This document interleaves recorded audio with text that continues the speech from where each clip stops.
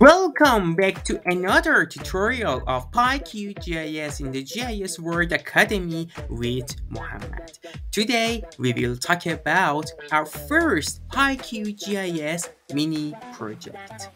So, in this tutorial, we will answer how we can analyze the distribution of the kindergarten and the residential building using a geodata and how we can check whether the number of kindergartens is sufficient to serve the nearby residential building. If you are excited, let's get started. In this PyQGIS project, we aim to analyze the distribution of kindergartens and residential buildings using a geodata. Okay, which type of geodata I mean? So here is the data that we have already worked in our previous PyQGIS tutorials.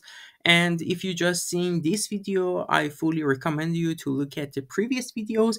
And also if you want to download this data and you have not downloaded from anywhere else, so we have already explained it completely in our, I think, third QGIS video. We have a playlist as a QGIS. In the third video, you will see how we can download data from OSM, the open data.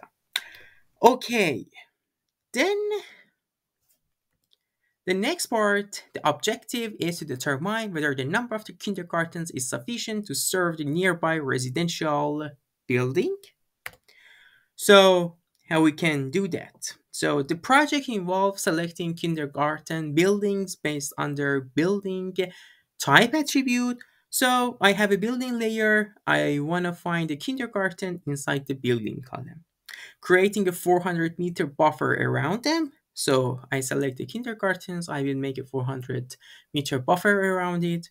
Then identifying residential buildings that are both within and outside the buffer. So we should know that which building is inside the buffer and outside the buffer. And finally, assessing if the existing number of the kindergarten meets the predefined threshold.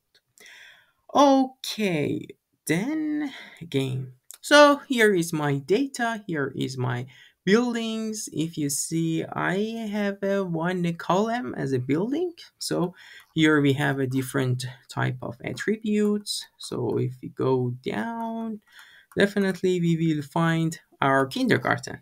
Okay. So first of all, you have some geometries. Inside these geometries, you will find one feature like kindergarten. And if your data doesn't have kindergarten, it doesn't matter. Just select one of them randomly and say that this is my kindergarten and it's done. Okay. But for this study area, so it will be really nice if you can find it with a feature attribute. Then you will create a buffer. Then you will select the building outside the buffer, inside the buffer. Then you will determine which of them it is outside, inside. And after that, you will analyze, okay, how many residential buildings remain outside the buffer. Now, if it is more than, I don't care, some numbers, then we can say that, okay, we need to have one kindergarten here. So it is a very small project, but definitely practical.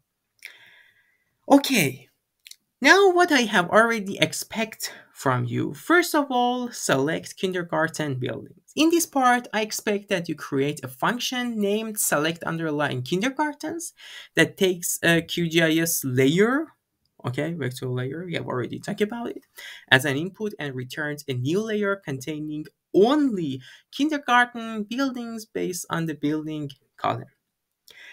Then create a 400-meter buffer around the kindergartens.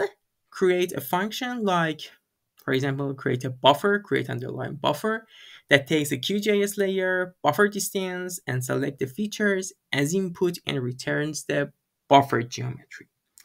Then I need select residential building outside the buffer. Again, I need a function, for example, like select residential outside buffer that takes a QGIS layer, residential type, and the buffer geometry as the input, then returns a new layer with selected residential building outside the buffer. Then analyze kindergarten distribution. So again, you will have one function as a analyze kindergarten distributions. So you will take one QGIS layer, threshold, and you will return whether the number of the kindergartens is sufficient or not, something like this. And the last step is very important for me. So we are writing a clean script. So for me, it's very important. You will run, or you should run, you should write a runner part. So in this runner part, again, it will be a function. It should take a layer name, buffer distance, residential type, and threshold as an input. Then you should run your script, and everything should be fine.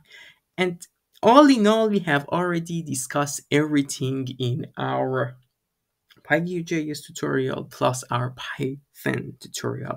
Python tutorial are very important because we have already had many mini projects there. So I would really recommend you, if you have not watched them, take a look at them. It will be really helpful because I have already talked about the modular programming. Also, you can use it here in this tutorial. Okay, I don't want to waste the time. Have fun with this small mini project. So please do that, and we will see each other next time in the answer of this mini project. Okay, like all of other videos, first of all, thanks for your time and attention. If you want to support us, don't forget to like our video, subscribe our channel, recommend it to your friends, and see you soon.